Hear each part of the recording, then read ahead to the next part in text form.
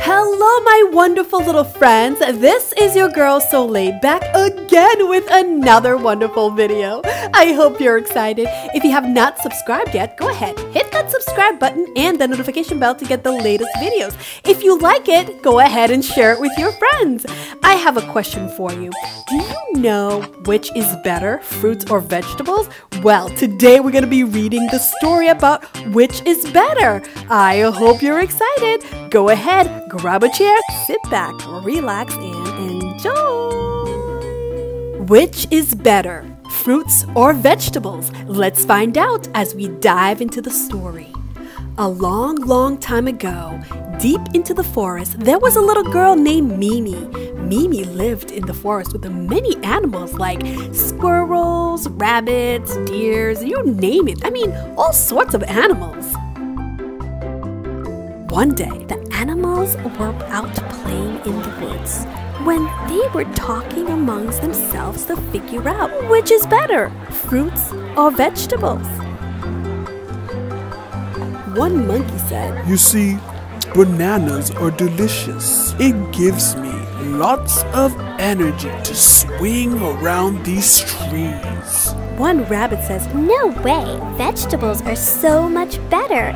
You see, carrots are so delicious and crunchy, and it gives me energy to bounce up and down. Look at my beautiful teeth. Look how sharp and strong they are." Mimi said, all right, everybody, calm down. We'll settle this once and for all. We will have a competition to see who can eat the most fruit or vegetables in 1 minute. And sure enough, the next day, all the animals were so excited and they were so ready for the competition. They were chit-chatting, talking amongst themselves about who's going to win this competition. So, the bunnies got a team called the Puff Puff Bunnies and the monkeys got a team called the Funky Monkeys. Mimi started off the competition. On your mark, get set, eat. Alright, the Puff Puff Bunnies started off really strong. They were using their teeth to break through the carrots like a machine, while, oh my goodness, the monkeys were peeling each banana one by one. Oh, that's so sad. I don't think they have a chance. Wait a second. One of the Puff Puff Bunnies bit too hard on a carrot and broke a tooth. Oh, what a disappointment. The Puff Puff Bunnies are down 1. Now the Funky Monkeys are in the lead. Look at that, they're catching up. Wait a minute, I spoke too soon. One of the Funky Monkeys ate a rotten banana and got sick. Oh man, what a setback. Now it's 2 Puff Puff Bunnies against 2 Funky Monkeys. Oh, the race looks pretty tight, my friends. Oh no, wait, I spoke too soon. The Puff Puff Bunnies ate a carrot with a stem on it. Oh, what a bummer. Now the Funky Monkeys are in the lead. Oh no, I spoke too soon. One of the bananas got stuck in the monkey's throat.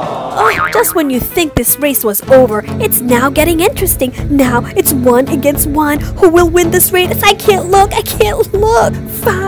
4, 3, 2, 1. The buzzer went off. Both the Puff Puff Bunny and the Funky Monkey fell down from exhaustion. As Mimi looked down to tally up the total, she announces the winner. Mimi says, It's a tie. All the animals started to cheer. We now know that both fruits and vegetables are good for you to eat and contains lots of vitamins and minerals. So, eat up, my friends. Eat as much fruits and vegetables you can to keep you growing strong and healthy.